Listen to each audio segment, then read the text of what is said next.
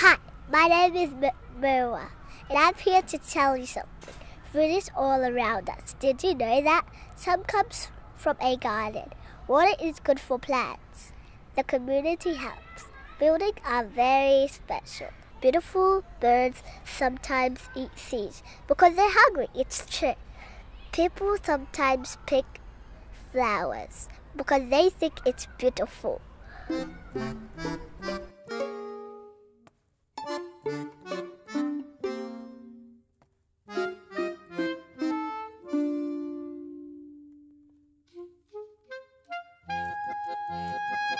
Snap it down there. Snap it down lower. Tastes like lemon. No, that's sorrel. This one is a bit spicy.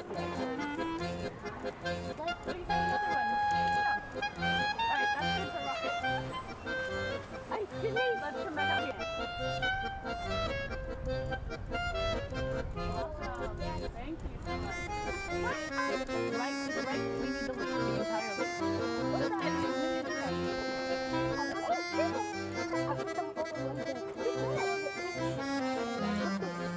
This is what I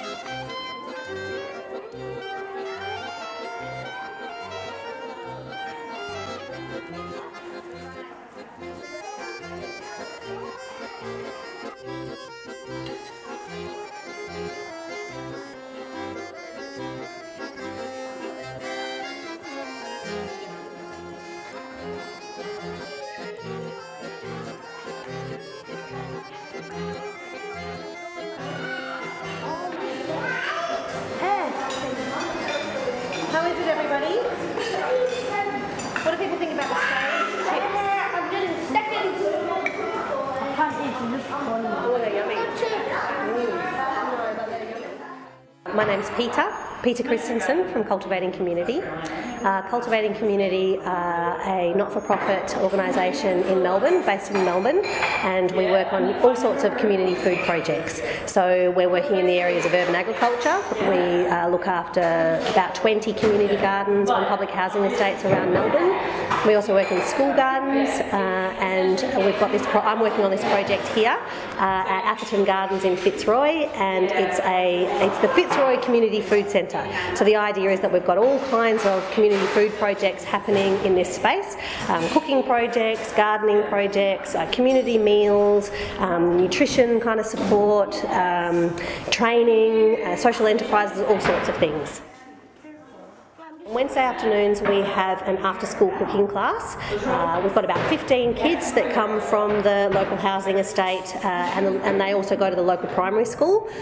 It's pretty chaotic. We've got a pretty small space, but somehow we manage to create a meal every week. So it's very experiential. We're all here just cooking and gardening and preparing a meal together, but we're gaining skills as we're going along. So what seems kind of like chaotic, we can kind of look at the beginning when we first started, and now what the kids can do in terms of using knives and their kind of ideas of how to cook and prepare things. They have a lot more confidence, and also they're much more able, is what we're noticing. So it's really great to be just gaining these skills as you're going along, because these are the kind of skills that are going to set you up for life. Hi. My name is Scarlett, and I'm going to tell you a little poem that me and my friend Merwa made. It goes, food is all around. Some comes from a garden. Water is good for plants. The community helps. Buildings are very special. Beautiful birds sometimes eat seedlings. People sometimes pick flowers. Thank you very much.